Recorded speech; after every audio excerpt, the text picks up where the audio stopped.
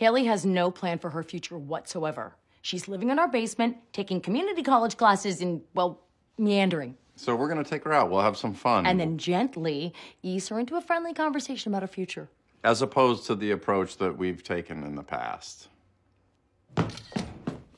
Is this what you're gonna do with your life? Sleep late and take a selfie? Why are you always criticizing me? Is this really how you want to start the day? My day started 5 hours ago. I am under a lot of pressure. How? How? You take 3 classes a week and you miss half of them! The parking is tricky! Morning, sunshine. I saved you some lunch. I get it, okay? I'm lazy. God!